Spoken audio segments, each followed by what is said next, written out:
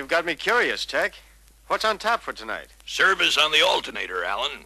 It's an AC generator that's Chrysler Corporation built, and another first for Chrysler in the standard production passenger car industry.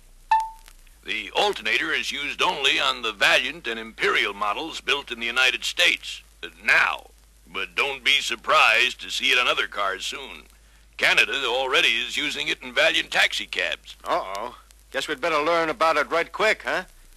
There's no guess about it, Alan. Here's why the alternator is being used. Many owners drive in heavy traffic. All electrical accessories are on, and the battery has to work overtime. Under low-speed driving like that, a standard DC generator may not produce enough output to keep a battery fully charged. Now, it's true that there are special DC generators available that can provide more output at low engine speeds, but those special DC generators are much bigger and heavier. Size and weight are getting mighty important, considering all the other things under the hood. Okay, that I buy. Hey, this alternator isn't so big now that I look it over. Right. It's about 9 pounds lighter than the standard generator and has a charging output at idle speed. Incidentally, the alternator and DC generator have a lot in common. They both produce voltage and electric current by the process of induction, and you know about the principle of induction. Oh, you mean that bit about voltage being induced in a conductor when the conductor is moved so that it cuts across a magnetic field? Yeah, and voltage is also induced when the magnetic field is moved so that it cuts across the conductor. Either way, the principle's the same. Yeah, Tech's right. In a DC generator, the field stays put, and the conductor, which is the armature, moves. At the same time, the commutator and brushes that connect the turning armature with the charging circuit do a mighty interesting job. They pick up current from the commutator segments when it's flowing in only one direction. In other words, the brushes pick up direct current and make it available for the external circuit. Very clear. I suppose the alternator also delivers direct current. You suppose right, eh, Barney? Yep. Let's look at the alternator construction a minute. The part that contains the conductors and is stationary is called the stator. It's located between the alternator end frames. The field part that rotates is called the rotor. It's located inside the stator. Stator, stationary, rotor, rotating. Clear enough? Crystal clear, man. Carry on. Okay. Now, as the field or rotor turns, it generates voltage in the stator. Alternating current is flowing in the stator. As a result, connecting the stator to an external charging circuit would provide alternating current that cannot be used to charge the battery. So the alternator needs something between the stator and the output terminal that will convert AC into DC for use on the car, something that will rectify AC. The DC generator, remember, has a commutator and brush arrangement. With our alternator, current is rectified by connecting the stator windings to 6 silicon diode rectifiers pressed into the end frame. Diode rectifiers, huh? Well, just how do they change AC into DC? How about first telling Alan what a diode rectifier is? Yeah, that's a good idea, Tech. Basically, a diode rectifier is a one-way flow valve. It has low electrical resistance to current flow in one direction and very high resistance to current flow in the other direction.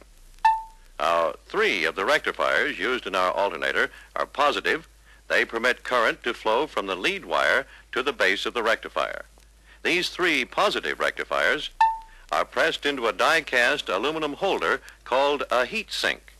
The heat sink is electrically insulated from the alternator end frame. Its function is to carry heat away from the rectifiers and transfer it to the air.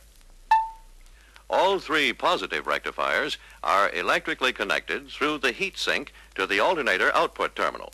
Therefore, rectified current is available at the output or battery terminal. Now, the other 3 rectifiers are negative. They are pressed directly into the end frame. These rectifiers permit current to flow from the battery negative terminal through the grounded alternator end frame, through the rectifier base, to the lead wire, and into the stator winding, thereby completing the circuit. By this time, it should be clear that the alternator is different in construction and operation from the conventional generator, even though the end result is the same. Now, because of these differences, diagnosis, testing, and adjustment are fairly simple operations. There are new procedures to learn, of course, but you'll find them easy to understand. I've got no quarrel with that, Barney. And I'm as anxious as the next guy to get up to date on the story. Well, good. Now, you've got an idea of how the alternator differs in construction and operation. You also know that 6 rectifiers convert AC into DC necessary for use on the car. Alan still needs to know how alternator output is controlled, how the regulator differs. Oh, yeah, Tech. One big difference is that the alternator uses a single-unit regulator. Now, just as a reminder, the DC charging system uses a 3-unit regulator. The cutout relay connects the generator when charging and disconnects the generator from the battery when the generator isn't charging. The current regulator controls current output, and the voltage regulator protects the electrical system by limiting the voltage. Now, in our alternator charging system, the diode rectifiers eliminate the need for a cutout relay.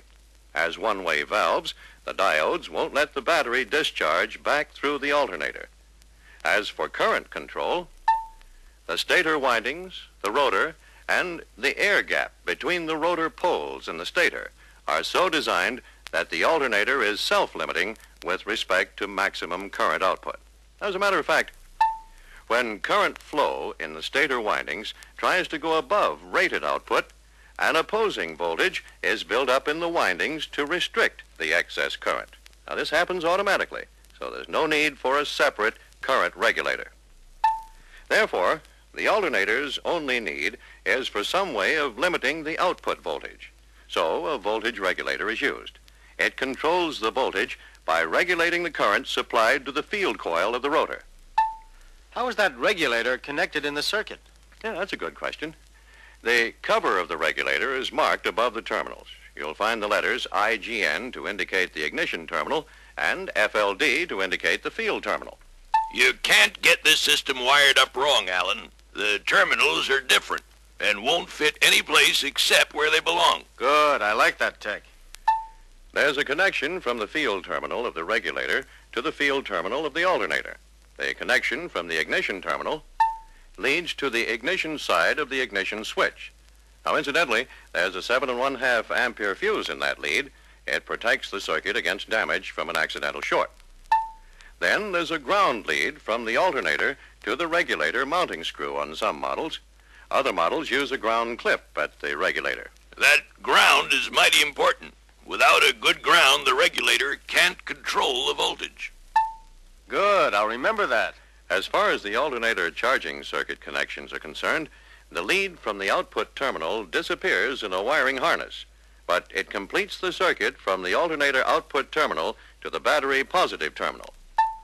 This might be a good time to explain the function of the ammeter, Barney. Yeah, you're right, Tech.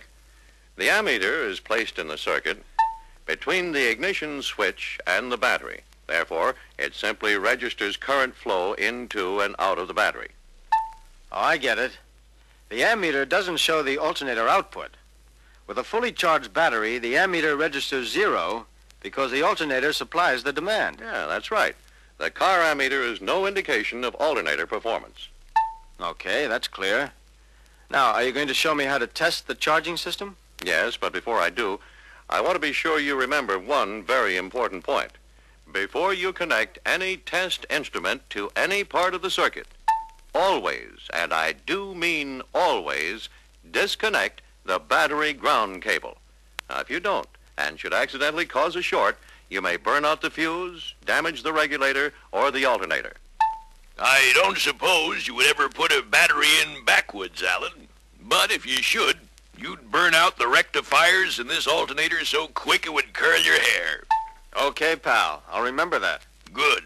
Now let's turn this record over, unless you think you can read lips. Now we're ready to test the charging system on this Valiant. Specification for other cars will be found in the reference book. Diagnosis is based on 3 fundamental tests that can be made on the car. Now, these tests must always be made with a fully charged battery and are made in this order: the charging circuit resistance test, the current output test, and the voltage regulator test. Okay, now let's get started. I've already tested the battery. Disconnect that battery ground cable first, remember? Yep. I'll do that right now. First step is to disconnect the wire from the alternator output terminal. Then connect the ammeter leads to the disconnected wire and to the output terminal. Be sure the ammeter lead terminal doesn't accidentally short against the end frame. Connect the negative voltmeter lead to the positive battery terminal and connect the positive lead to the same wire that was disconnected from the output terminal of the alternator. Remove the wire between the field terminals of the alternator and the regulator. Connect a special jumper wire between the field and the output terminals of the alternator. Connect the battery ground cable. Start the engine and adjust the speed and the electrical load to get a 10 ampere reading on the ammeter. The voltmeter should show a drop of not more than 0.2 of a volt. If it does, you'd better find the point of resistance and correct it before you go any further. That's a good point, Tech. Now, the next test is for current output. Stop the engine and move the voltmeter negative lead from the battery terminal to a good ground. Now, this test is going to tell you whether or not the alternator is okay. The jumper takes the regulator out of the circuit, so you're testing the output of the alternator. That's right, Tech. The test is run at 1250 RPM, so you'll have to hook up the tachometer. No sooner said than done, Barney. Good. Start the engine, set the speed at 1250 RPM, install a carbon pile rheostat across the battery, and adjust it to get a voltmeter reading of 15 volts. The ammeter should then read not less than 28 amps. If the minimum of 28 amps isn't reached, there's internal trouble, and the alternator will have to be removed for repair. It could be due to low field current, Barney. You could make a field current draw test before you remove the alternator. How's that done? Disconnect the field lead at the alternator. Connect the test ammeter between the field and output terminals. Current draw should be between 3 and 3.5 amps. Less than that could mean dirty slip rings or brushes. Right. A heavier draw could mean a short in the field windings.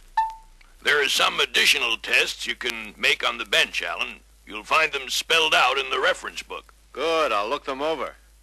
I suppose the alternator gets a clean bill of health if it tests up to specifications, huh? Yeah, that's right.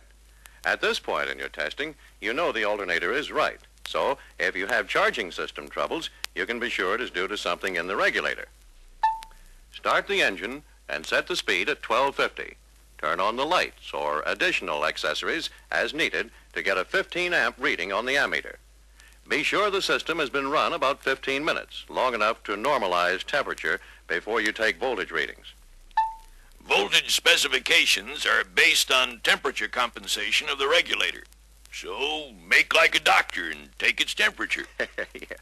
Yeah, take the temperature of the air about 2 inches from the regulator, Alan. Record the temperature and the voltage readings. Compare them with the table given in the reference book to see if the voltage is within limits according to the temperature.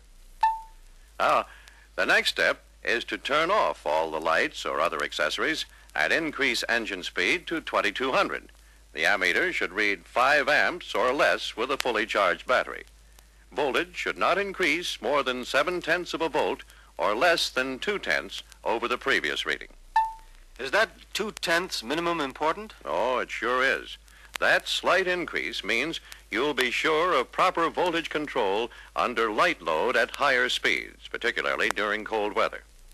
If you didn't get a 0.2 increase, the car's ammeter needle might flop back and forth like crazy. I see. The owner would wonder what was wrong. Right. If the regulator comes up to specifications, you know it is set properly and you won't have to adjust it. Now, if it does need adjusting, can you do it installed or does it have to be removed? You have to make all adjustments with the regulator removed. It's smart to measure the air gap first, Alan.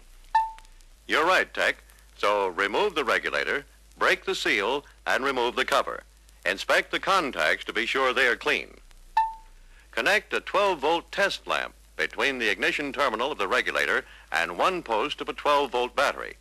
Connect the other battery post to the field terminal of the regulator. From the hinge side of the armature, insert a 48 thousandths wire gauge between the armature and the core. Push the gauge up against the nylon stops. Press the armature down against the wire gauge. The light should dim slightly.